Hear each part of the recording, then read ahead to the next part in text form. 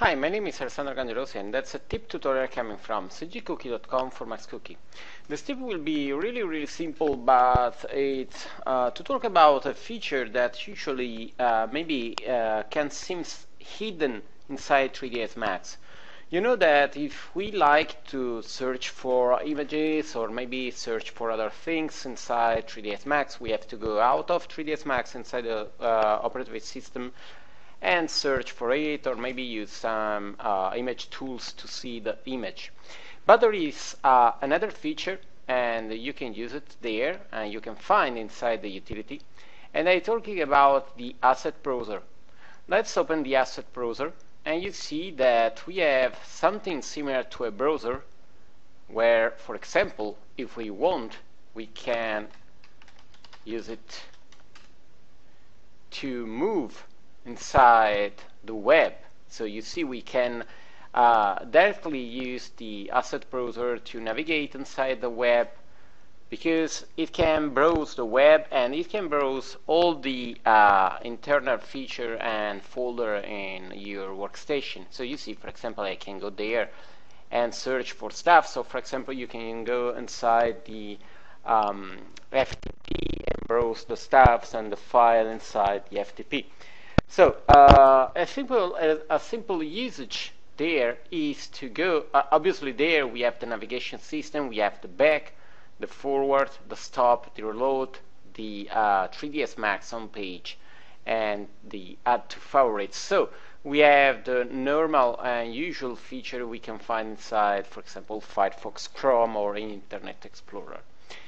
But it's really useful to search for maps, so we can go there inside the ArcMaterial, and you see that we can have a thumbnail visualization of our maps, so we can collect the textures, search for textures, and see a preview without the need to go out of 3ds Max and, for example, use the Windows Explorer.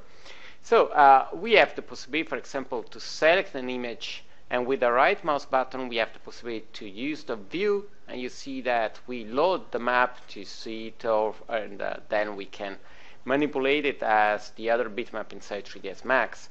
Or we have the possibility to see the properties of the file, so we have the path, we have the resolution, the aspect ratio, gamma, how many frames, the size, and the other information as the file type and the file date.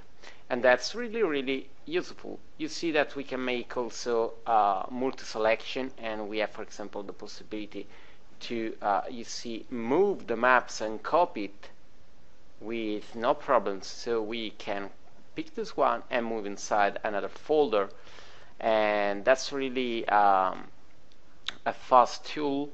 You see that there we have again the information we have for the file, and then we have there the filters.